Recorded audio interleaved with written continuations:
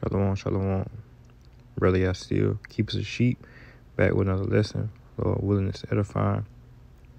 First off, I want to start by giving all praise, honor, and glory to the Most High, Yahweh, Bahashem, Yahweh Shai, Bahashem, Rekah Kodash.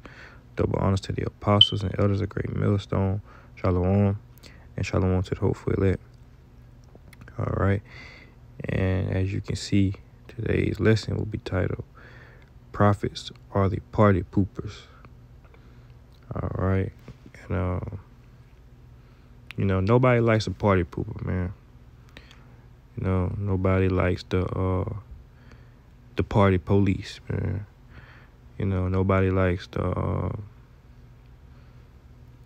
nobody likes the good guy, man. And it's not necessarily the good guy, because in a sense, they claim we the bad guy, right?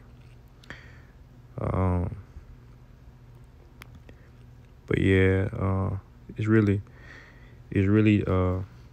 not inspired by nothing in particular. It's just something that came to mind, man. Like us being in this world, if you truly in the spirit, if you truly want to serve the Lord, the Most High Yahweh Bashem Yahweh Shai, then you can't, you don't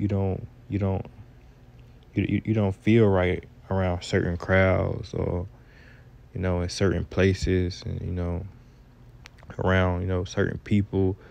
You just don't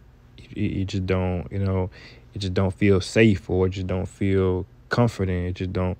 I mean, that's anywhere in Babylon, but brothers know what I mean, man. You just get a sense of, hey, man, get out of here. You don't belong here. All right. And certain conversations, it may be conversations at work, conversations with your family. Your family may be having a conversation, and then here you walk in the room, now everybody quiet. All right. Yeah, you feel me? It's just, certain of us gonna be that you gonna have to be that outcast. You're gonna have to be that party pooper. All right. You're gonna have to be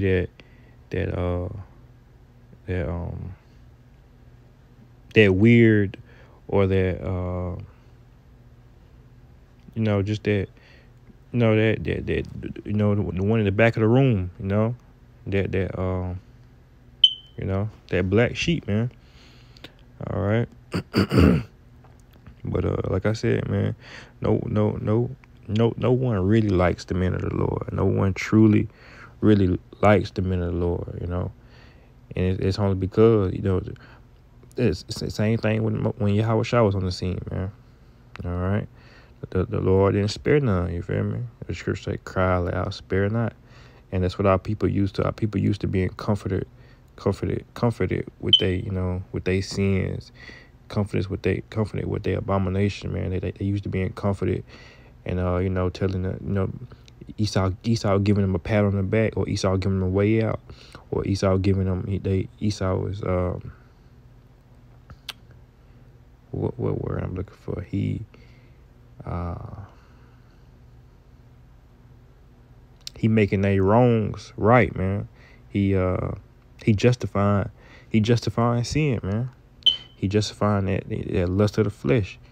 He justifying that those abominations, man, that sin, man. He in Babylon. That's why so many people want to come to Babylon, because Esau justifies. He justified these things, man. He justified the ways of the wicked, which are his ways.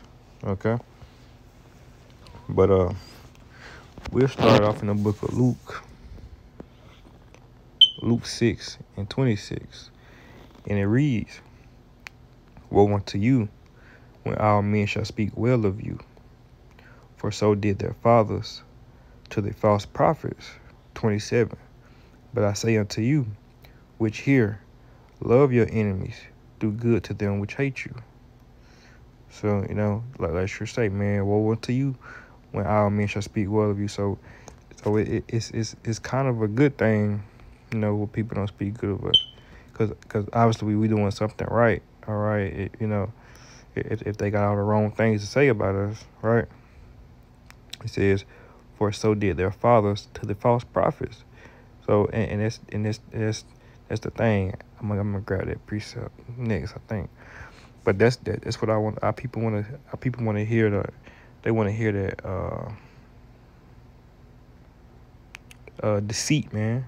They want to hear lies, Uh, Let me read that again. Luke 6:26. Woe unto you when our men shall speak well of you, for so did their fathers to the false prophets. But I say unto you, which hear, love your enemies, do good to them which hate you. I mean, reprove them anyway. If they don't want to hear it, if they don't, they buck up, they get angry, they get mad, they get sad. Reprove them anyway, cause that's love, man. Rebuke them anyway. That's love, man. All right, don't be like, I know they want to hear it. If they around, if they going off, man, should cry loud, spare not. Quick precept wise on my mind.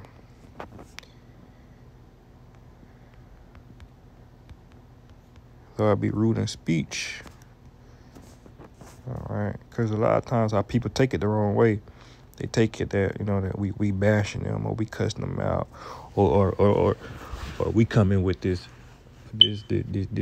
God complex, and we trying to change, and we are trying to change you. But if you don't change, hey man, that's the Lord's will. We just here to do a job. But this the book of 2 Corinthians 11:6, and it reads, "But though I be rude in speech, yet not in knowledge, but we have been thoroughly made manifest among you in all things," man. It says, "But though I be rude in speech, yet not in knowledge." So it may come off, harsh. It may come off, as hate, but in all truth and sincerity is love. Okay, but in this world, love is put on as hugs and kisses. All right, but that's not always love, man. Love is love sometimes harsh, man. Love, and we all know love hurt, and love is not always doing what seems right. All right, because a lot of times what seems right is not right. All right, if that makes sense to brothers. Okay. Next precept, Isaiah 30:10.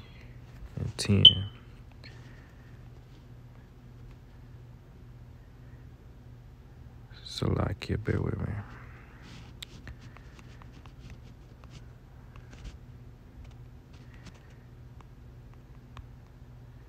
It's the book of Isaiah, chapter 30, verse 10. It reads, "Which say to the seers, see not, and to the prophets, prophesy not unto us right things, speak unto us smooth things, prophesy deceits." So hey, that's what it is, man. Our people, our people don't they don't wanna hear the right things. They want to hear smooth things. They want to hear deceits. They want to hear things like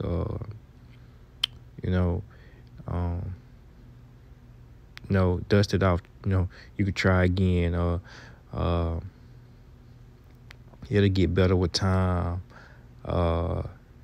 It wasn't you, it was him, or it wasn't her, it wasn't you, it was her. Things of that nature. They want to hear they want to be justified in their sin. They want to be justified in their wickedness, man. Let's read it again. Isaiah 30:10. It reads, "Which say to the seers, see not, to the prophets, prophesy not unto us right things, but speaking to us smooth things, prophesy deceits." See that, and going back to Luke 6:26, that's why it said. Let's read it again. "Woe unto you when men shall speak well of you, so did their fathers to the false prophets." That's why they want to hear the false prophets, because that's what your pastor gonna tell you, man. The pastor gonna give you a good sermon right after you done sin, and and justify your sin from the night before. Friday and Saturday, you've been committing all kind of wicked abominations and sinful acts, man. And you come to your pastor on Sunday in his church, and he give you this good sermon about how you saved, and then you see what I'm saying, man, and make it sound real good for you. All right, the smooth things, the deceits, man. And these things, and that's why those pastors are gonna be judged for that, man. Because these things, leading our people to death, man. They leading our people astray. All right. Next precept, but going back to Isaiah 30:10, man, they don't want to hear they don't want to hear a word we got to say. They rather be slaves, all right? They rather be slaves than kings. They rather be than princes and princesses and judges and rulers. They rather struggle. They rather die young, They rather be, they rather be on the clock, man. They rather be on a schedule. They rather be slaves. They rather be, they rather, be comfortable and content with the ways of this world, man. All right. They don't want to challenge. They don't want to do better or be better. They want to be stuck in the same mindset, the same mind frame, And that's the thing that a king or a princess, they want, they want royalty. They think royalty, you feel me? And that's not on Jake's agenda, man. That's not on Jake's mind, man. All right. Let's get this in the book of Job.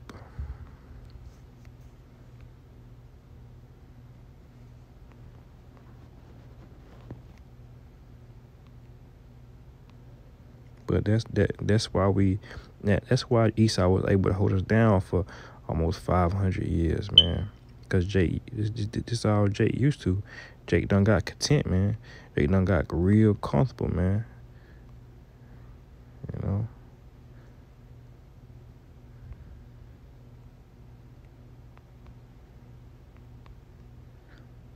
It's the book of Job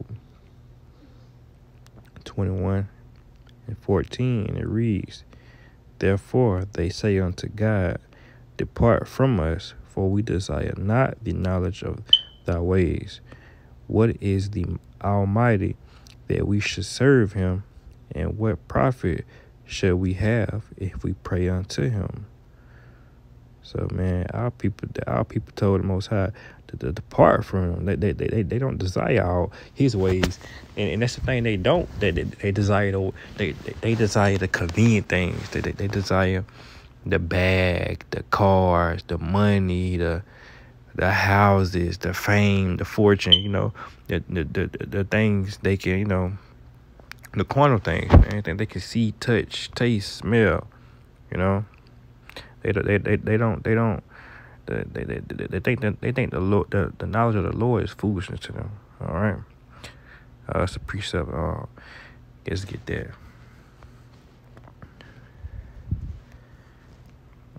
They really spiritually discern. I think that's that.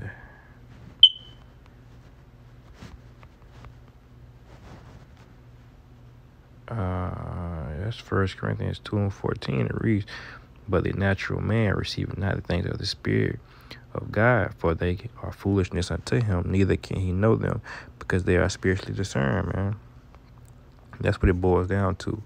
You don't want nothing you don't understand, It's like you see some, especially if you're not used to, like, say food, for instance. You see, you see something, I'm gonna just stick to what I know. Just let me get the chicken tenders and the fries.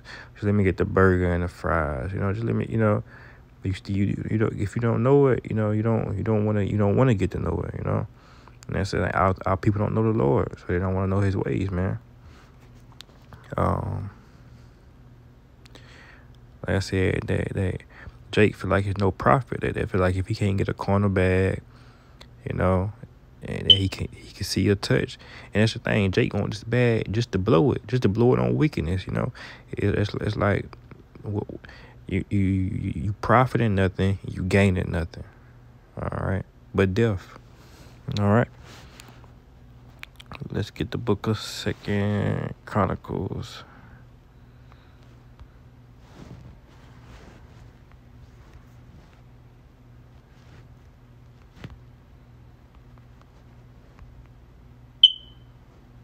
Second Chronicles 36 and I keep doing that. 6.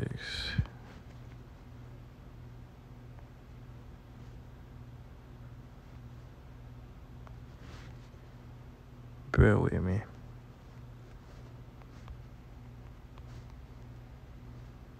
That's the thing. And Jake not patient, man. Jake, you know, Jake don't want to wait on nothing, man. Jake don't want, you know, Jake, he don't, you know, let's say trust the process, man. Jake don't want to trust the process.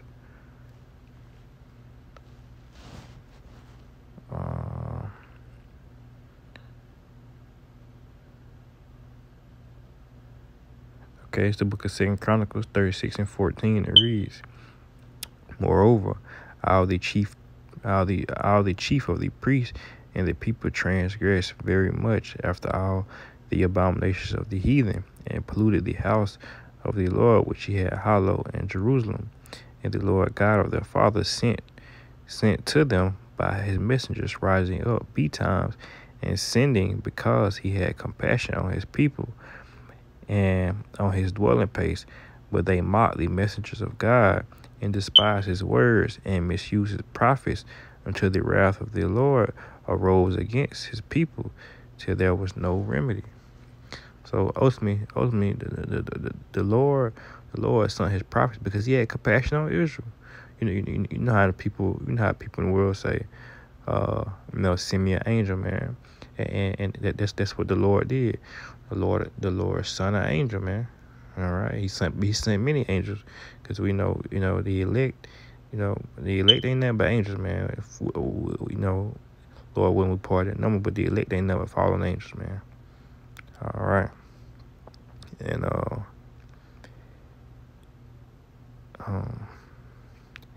it's like this, man.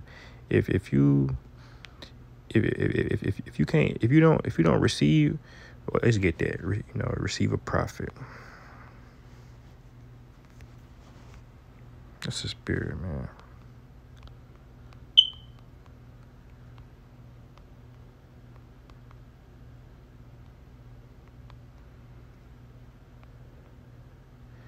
Receive a prophet's reward, man. Matthew 10 and 41, it reads, he that receiveth a prophet in the name of a prophet shall receive a prophet's reward. And he that receiveth a righteous man in the name of a righteous man shall receive a righteous man reward. So, man, it's like this.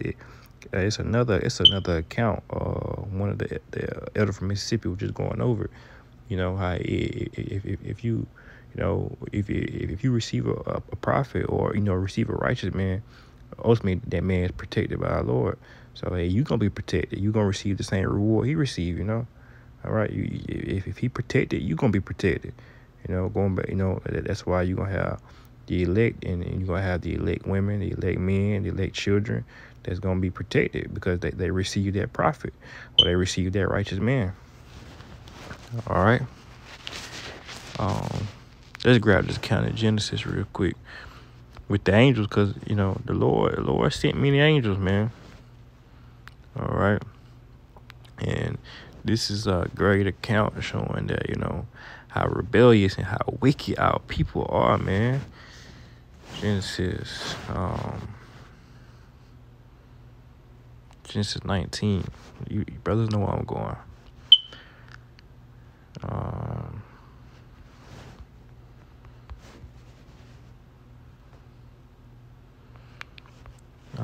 Just the book of Genesis 19, verse 1.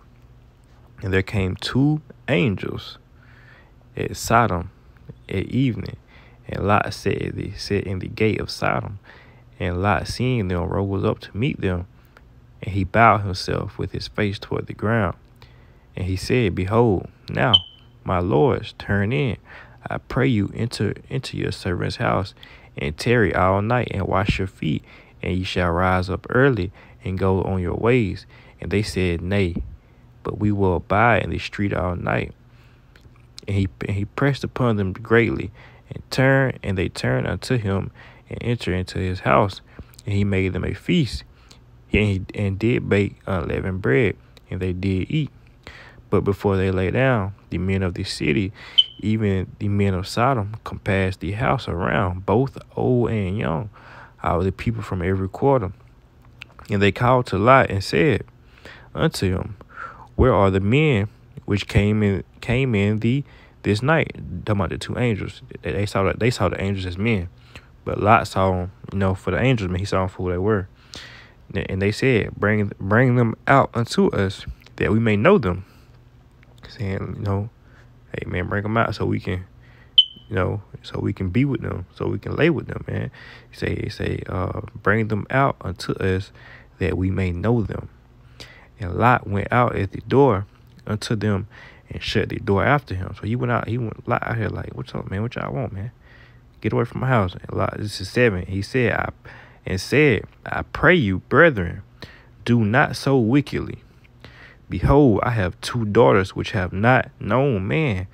Let me, I pray you, bring them out unto you. So Lot saying, man, I got 2 daughters, 2 virgin daughters. I'll bring them out instead, man. Leave these 2 men alone, please. All right. And do ye to them as is good in your eyes, talking about his daughters. Only unto these men do nothing, for therefore came they under the shadow of my roof. And they said, Stand back.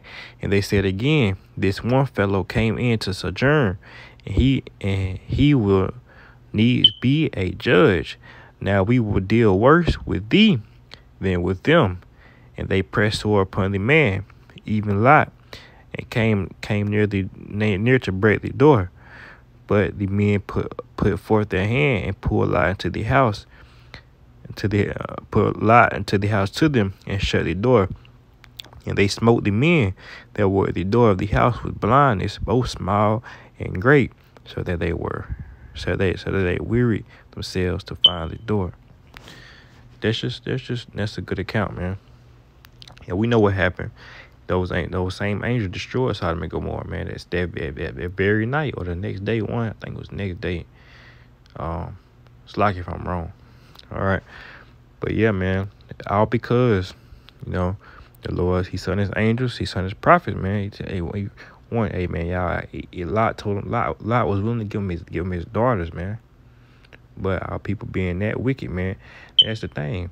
You don't want to, you don't want to receive the prophets, and the prophets are these party poopers, but the prophets really are sent to save your life, man. Prophets sent to warn you from destruction, from judgment, man. All right, and it's if you don't receive them, that's on you, man. And when the Lord sent no angels and take their report and see what's going on, them trying to lay with the angels, man. That's why you got so many sodomites today, man. That's why, because they were so wicked that they wanted to lay with the angels, man. That's why you got the LGBTQs, you got the pride months, the pride rights, the laws, man. It's they got so many rights now, man. They got so much privilege now, they got and like I said, that's why people love this kingdom, because Esau justified this stuff, man. This place is a big party, and the Lord set up his prophets to prophesy the downfall of this party, man. Death, doom, and destruction, man. It's that simple, man. Death comes from, you don't listen to the prophets, you're gonna receive death.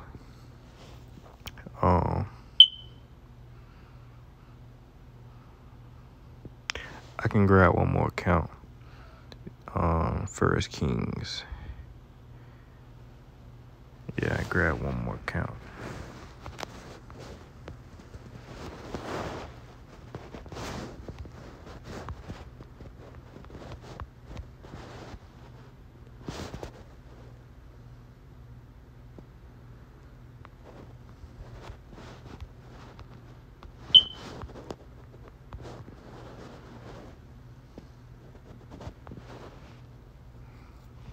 It's the book of First Kings, chapter 22, verse 1. Is this what I want?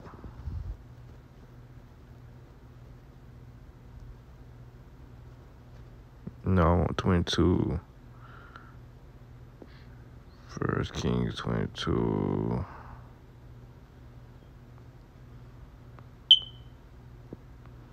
Yeah, I'm gonna start at 8. First Kings 22 and 8. And it reads, and the king of Israel said unto Jehoshaphat, there is yet one man, Micaiah, Salakia. I know I'm saying it wrong. The son of Imala, but by whom we may inquire of the Lord. But I hate him, for he does not prophesy good concerning me, but evil. And Jehoshaphat said, let not the king say so. Then the king of Israel called an officer and said, hasten hither, Micaiah, and son of Imlah. And the king of Israel, Jehoshaphat, the king of Judah, sat each on his throne, having put on their robes in a void place in the entrance of the gate of Samaria. And all the prophets prophesied before them.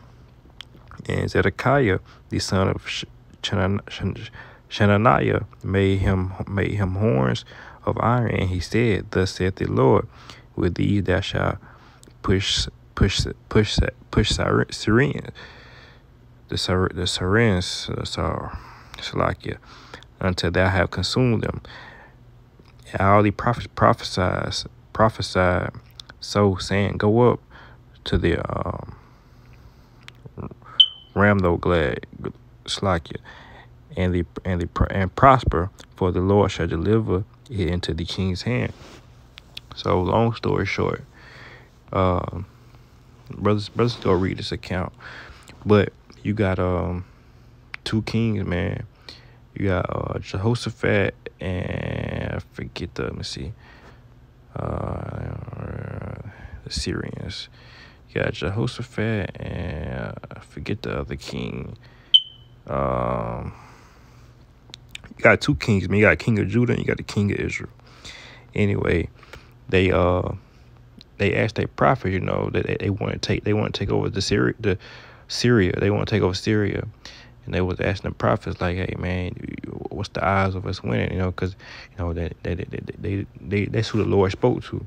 The prophets was like, hey, man, we are, okay, y'all go up there, y'all gonna win. They was even giving them, tools and, armor and stuff like that. Like saying, hey, y'all gonna win, all right? You gonna win, and you gonna win Syria. You gonna win the fight, all right? You gonna win. And, the other king, he was like, he was like, man, I know Micah. Yeah, he was like, he was going to go prophesy bad things. And it's funny, the bad thing was that, if he went to the war, if he went to, fight, that he would die. But it was true, though. It was true. And that's the thing. Like I said, sometimes bad things, it's you got, even though you don't want to hear it, even though it sounds bad, you got to take it, man. Take it and, and run with it, because that's that may be the truth. That may save your life. So that's just another account where you gotta trust, you gotta trust the prophets, man.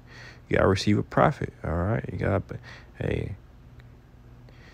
All right, one more precept.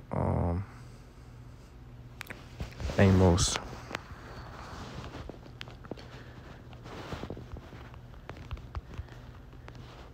Amos 3. 6.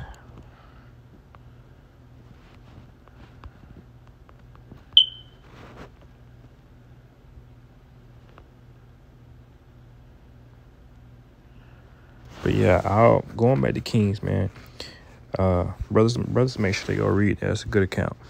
I think it was King Ahab. Yeah, matter of fact, Shalaki, that was King Ahab, man. And it's crazy because the Lord had put a spirit on him to believe, you know, it was a lying spirit. In the spirit in the heavens, the spirit was in the heavens, you know, asking the Lord, hey man, let me go deceive him. I'll be a lying spirit on him. So ultimately it was our Lord's will, man. But that's how deep it is, man. If you don't receive a prophet, you don't listen to the prophets, man, the Lord will have you deceived, man. All right. You know, all because he didn't want to, you know, hear the truth. He died. And hey, you know, truth ain't always what you want to hear, man. But it can save your life. Let's get to the Amos, though. Amos 3 and 6. Let's start at 6. And it reads, shall a trumpet be blown in the city, and the people not be afraid? Shall there be evil in a city, and the Lord have not done it? Surely the Lord Yahweh will do nothing, but he revealeth his secrets unto his servants, the prophets. So that's why King Ahab, you know, that's why he went to that one prophet, man, because he had the secrets, man. The Lord dealt with him. This is 8. The lion have roared, who will not fear? The Lord have spoken. The Lord Yahweh have spoken, but who can but prophesy? So, you know, if you can see or hear a prophet, your best bet is to take heed, man, because you didn't come across that prophet for no reason. All right, that could be it either can be a salvation or it could be a destruction, man. But hey, man, Lord willing, this was edifying. I'd like to close out giving all praise, honor, and glory to the Most High, Yahweh, Bahashem, Yahweh Shah, Bahashem, Rikakwadash. Double honors to the apostles and elders of the great millstone. Shalom, and shalom to the whole field.